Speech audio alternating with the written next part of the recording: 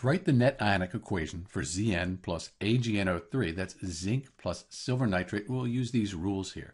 So this is a single displacement reaction. The zinc is going to push the silver out. We'll have the silver by itself. The zinc's now bonded. First thing we have to do is balance the molecular equation. To do that, looks like we need a 2 here and a 2 here.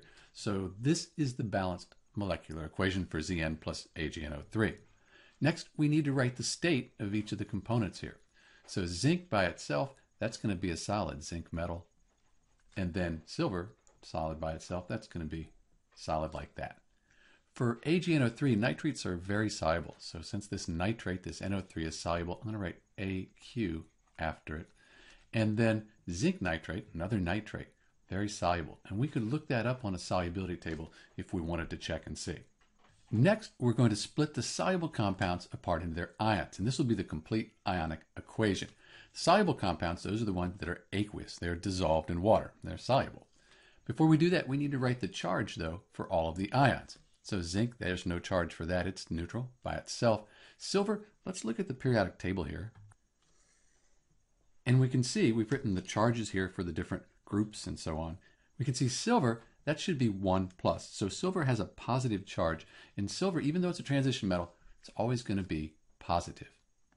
Nitrate we don't find on the periodic table. You can look that up on a table of common polyatomic ions if you haven't memorized it. NO3 has a 1 minus ionic charge. Just put a minus up there. And that's one that you probably should remember.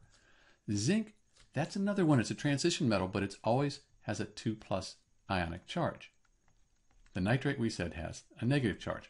So we have the charges for everything. So now we can split these soluble compounds up. Zinc, that's a solid, so we're not going to split that up. We have Ag+, that's the silver ion, and I won't write aqueous after each one. And we have 2 of these Ag+ ions.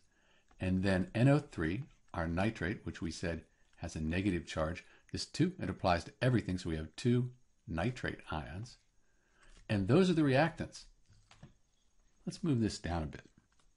For the products, we have Zn 2 plus nitrate NO3 minus. And we have 2 of these nitrates, so we'll put a coefficient of 2 in front.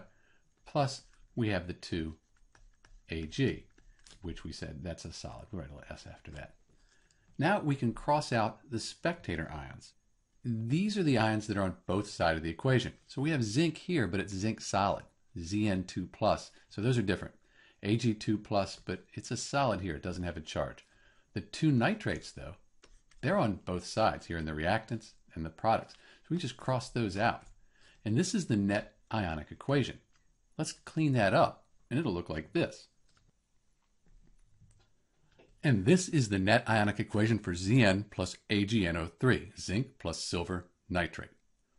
This is Dr. B, and thanks for watching.